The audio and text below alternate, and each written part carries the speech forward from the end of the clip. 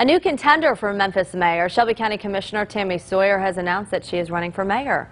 Local 24 News reporter Janae Francine joining us live outside City Hall this morning in downtown Memphis. Janae, Sawyer plans on holding a news conference today to share more on why she's making this move.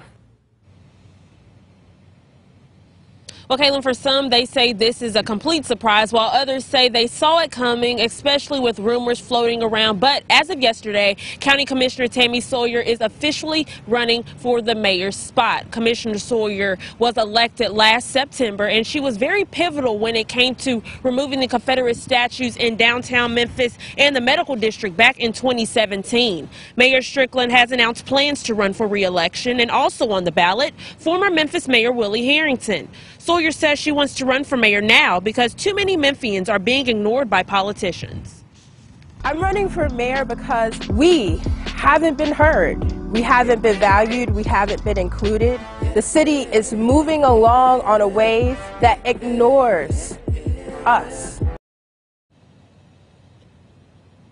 Commissioner Sawyer tells us her news conference will be at 10 o'clock this morning at Makita's Homemade Cookies on South 2nd. Make sure to stay tuned right here and online at localmemphis.com for updates. Reporting live in downtown Memphis, Janae Francine, Good Day Memphis.